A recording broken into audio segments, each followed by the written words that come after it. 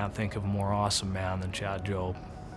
Chad's a coach, and he teaches kids how to be a member of a team, and he engages them through adventurous tasks and exciting tasks, and he improves opportunities and life chances of every one of them. We call Chad the Kid Whisperer. He is awesome, and the kids want to be awesome, and they want to do their best. He's been able to bring all of these students together through the game of volleyball. The students absolutely love Chad.